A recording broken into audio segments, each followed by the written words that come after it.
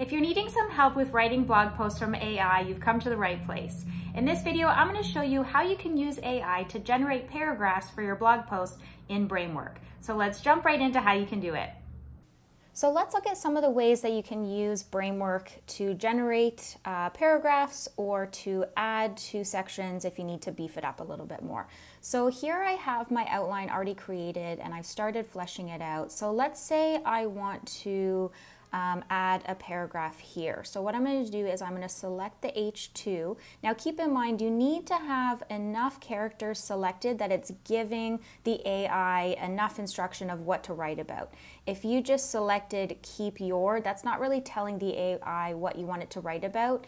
So you need to have a long enough H2 that it's telling the AI what to write about. So I'm going to select this and then click paragraph here, and this is going to generate a paragraph. There we go. Now let's say I wanted to expand on this a little bit more. What I can do is go to the assistant, under instructions, turn on write more. And then you can select how many words you want. So let's say I just want around 125 words and I want it to be, let's just keep casual. So here I'm going to have it start writing from here and then click this for write more.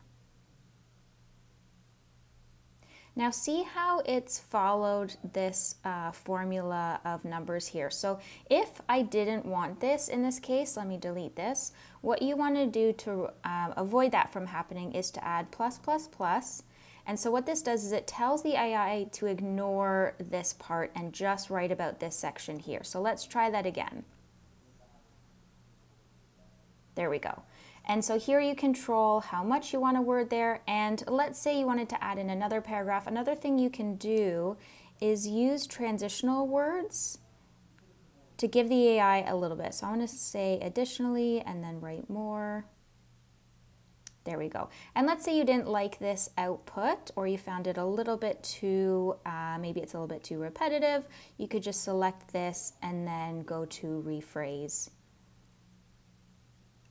And then here I can select if I want to replace the text. And there you go. So that's just some of the ways that you can use Bramework to generate paragraphs or just tell the AI to write more and control the output.